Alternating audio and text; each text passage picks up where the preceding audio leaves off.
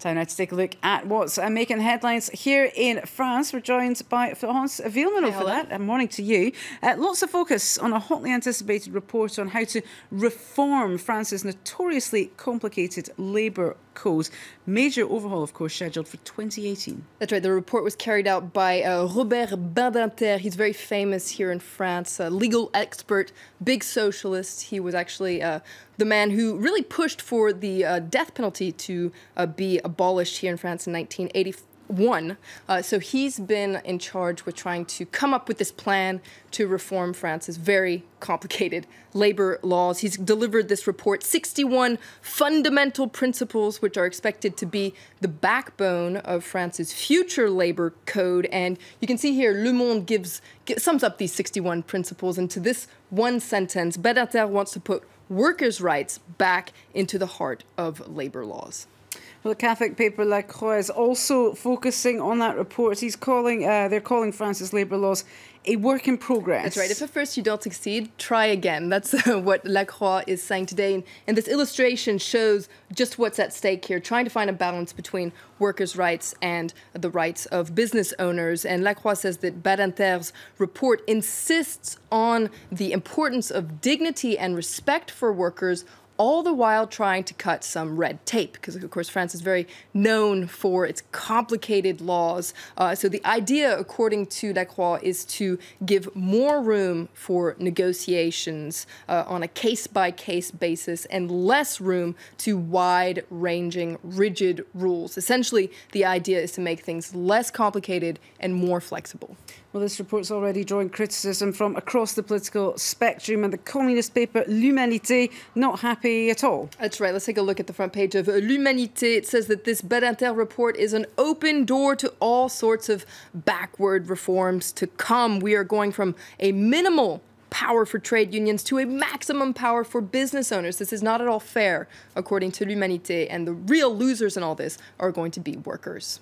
According to the right-wing paper Le Figaro, they're reporting that French people are craving change. That's right. If we take a look at the front page, they're saying they're ready. Les Français prêts à tout changer. They're ready to change everything. And in fact, Le Figaro has an interesting poll today. It says that 85% of people find the current labor code too complicated. 76% just find it completely unreadable. They don't understand a word that's in it. And 63% say it's actually a hurdle to employment. So it's really not doing what it should be. In its editorial, Le Figaro says, sure, okay, French people might be craving change, but they don't really believe it's possible, because the truth is the government isn't going to overhaul the main sticking points in France's very complicated labor codes, essentially minimum wage, working contracts. They're very complicated here in France. And the boogeyman, the big boogeyman, of course, the 35-hour work week. According to Le Figaro, the government isn't going to touch these very important things that need to be changed if France wants to have a more flexible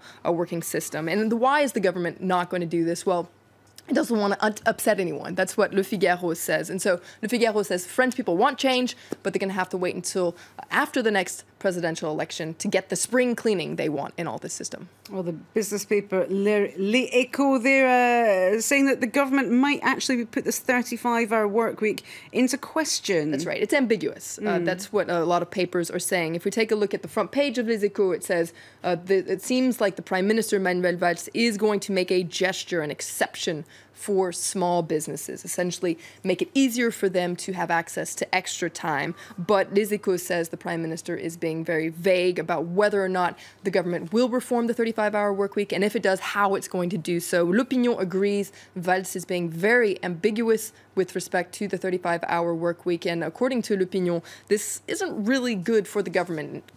Being kind of mysterious about that makes it seem like the government doesn't really know exactly what it's doing. Now, La Croix, if we go back to that paper, this is interesting. It says it's not the first time a government has been ambiguous about the 35-hour work week. You can see they're talking about the endless 35-hour work week. It comes up time and time again in debates.